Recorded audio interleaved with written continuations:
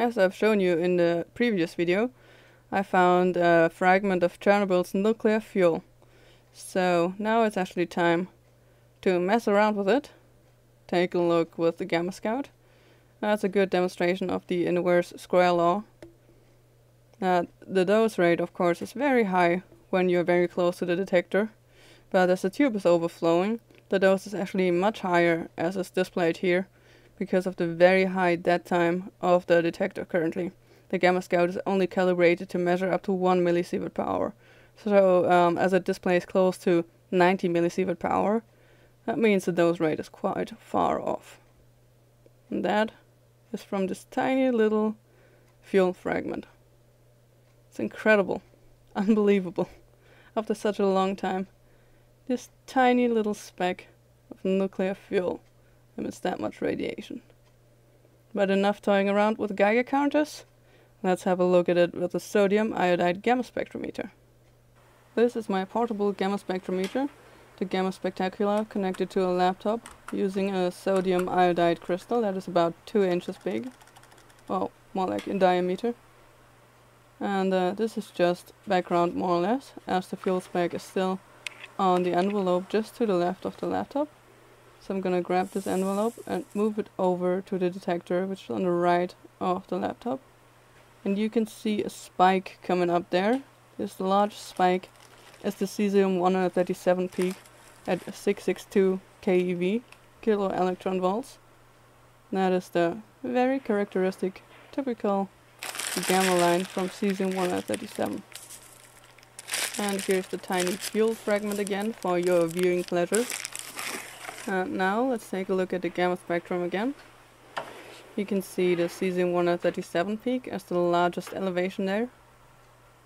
And there's also, let's speed things up a bit, there's also a quite weird continuum just to the right of that peak. And that is actually because the detector is overflowing.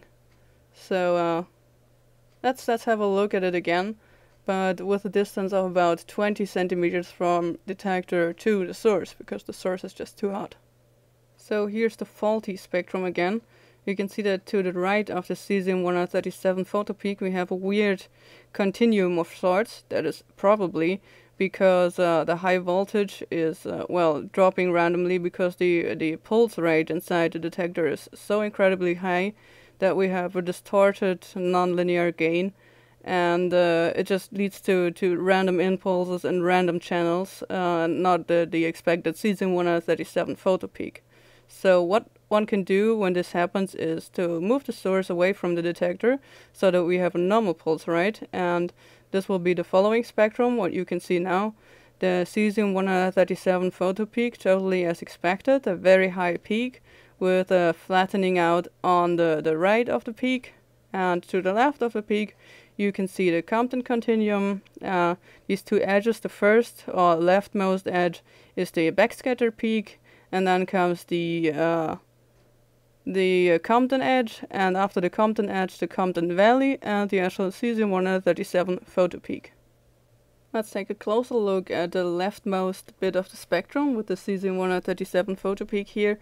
And the colored bars you can actually see are from a previous energy calibration. So the large blue area, the region of interest, used to be my cesium-137 photopeak when I calibrated it at home. But the problem is that you really shouldn't switch off spectrometers at all, not even sodium iodide spectrometers, because what happens if you do is that you will have to reperform an energy calibration. And apparently I could not take random radioactive sources on the plane and fly with them to Kiev and go to Chernobyl with them. So the calibration is quite far off, but that's where the fuel fragment actually comes in handy, because it's actually a perfect calibration source with the cesium-137 photopeak, which is more to the left now than it used to be before when I calibrated the detector at home. But yeah, this randomly shows you the importance of not switching off your detector if that is possible. Well, this is all quite good and stuff, but of course it would be better to measure it again at home with a lead shielding and probably even a better detector, but well, we can't really take that fuel fragment out. So what can we do? What would be legal and what would be undetectable? Well, quite simply taking a tiny little swipe that has a total activity of less than 200 becquerel, so it is within the list of exim quantities for any present nuclides, and it is so small and so low in activity that it cannot be found. So what you can see here is this tiny little swipe, and I have measured it at home with the same detector again, but with a huge lead shielding, and the red area is actually the background for the same amount of time, for 7,200 seconds of measuring this tiny thing, and you can see we get a similar spectrum if we just wait long enough. But now, wouldn't it be better if we had a better detector, such as a very high energy resolution detector, maybe a high purity germanium detector, and measure it for a long time? Well, I did exactly that. Let's have a look at it. So here's the spectrum of the fuel swipe as seen by a high purity germanium detector. On the top you can see the whole spectrum as is. There's a huge cesium-137 peak, but I cancelled that out for this region of interest, which is shown pretty much zoomed in on the bottom here, because it would be so high that you can hardly see all of the other peaks. So this display is in linear scale. It is a measurement of 120,000 seconds, which is over 30 hours to produce the spectrum, because as I said, the activity is very low, but if you wait just long enough, you will get very good results as well. So what you can see here, these two waves that are of the Compton continuum of the cesium-137 peak, which is not shown here, but you can see the beautiful backscatter peak and the Compton edge, followed by the Compton Valley as before. And then you can see on the very left a very typical nuclide to be present, americium-241, a daughter of plutonium, and it is present in a, well, sort of high activity. So that is definitely quite interesting. And what we can also see is identified peaks of europium isotopes here. And if we take a look at the other side of the spectrum, to the right of the major cesium-137 peak, we can see many more peaks identified with europium or associated with europium-154. So it's quite likely that this is actually true, and it's an isotope of europium, the europium-154 that is present here.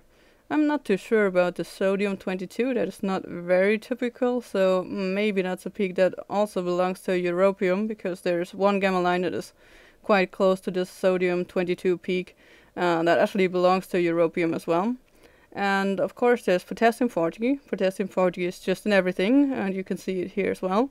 By the way, this spectrum is with a subtracted background, so it shows the actual true reading that only comes from the sample, from the little fuel swipe, and not from everything that is around it, so the background radiation. Keep that in mind.